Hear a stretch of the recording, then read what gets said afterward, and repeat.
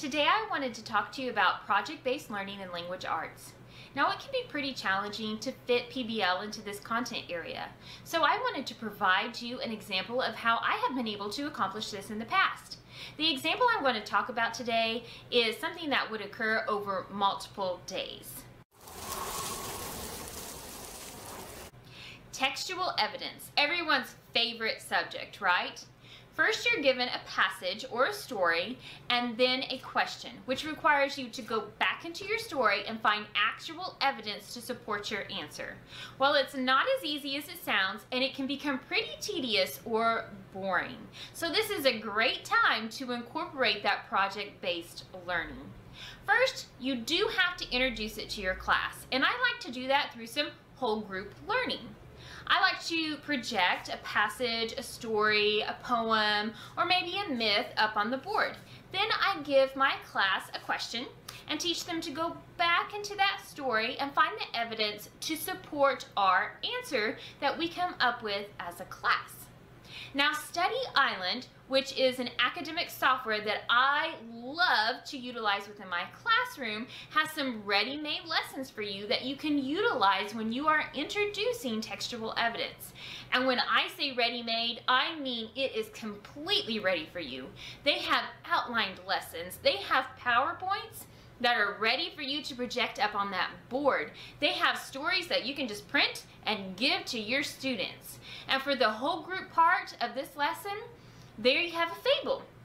And you can provide the students with the fable or project it up on the board, and the students have to go back into the fable and find the sentences that best support the moral. And so that is a great way to incorporate a couple different objectives into your lesson.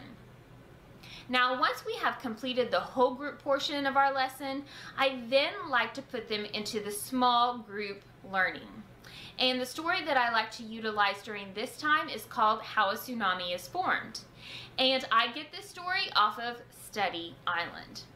Once the students have finished their small group learning, I pull them back all together.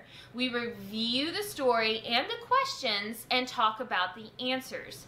And we also talk about why the answers are correct. And the reason that I pull them all back together and we review it is because I want to make sure that they have that firm understanding of this concept before we continue to move on. Now, since we have introduced that textual evidence, they've worked in those small groups, I then like to go ahead and introduce that project-based learning here. And since our last story was about tsunamis, why not introduce some project-based learning about tsunamis? To start off our project-based learning, first I divided my students into groups of 3 or 4.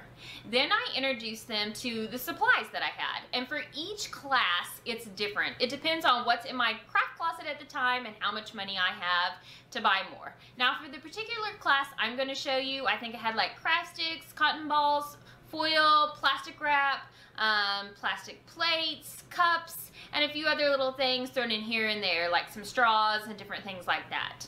Then after I introduce them to the supplies, I let them choose from the different pans that I brought. And finally, I project the instructions up on the board. We had about 50 minutes for our rotation, therefore I allowed about 40 for the building process. This provided us time for checking for leaks and cleanup. I projected a timer so they could see how much time was left.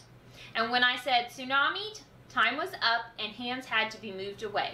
The students really enjoyed this project. It worked on team building, science, critical thinking, and also utilized their math skills. The students really enjoyed the Tsunami PBL. It is a great way to connect their learning to real life. It helps them see the importance of being able to find evidence to the questions at the end of the story. Once the students have had that hands-on learning and brain break, they are more refreshed to begin their independent work. Since we have completed whole group and small group, we move on to the independent work the next day.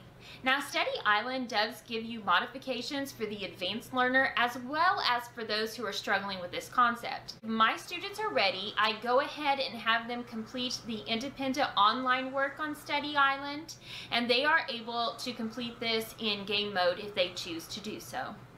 You can find something similar to what I did on Teachers Are Terrific.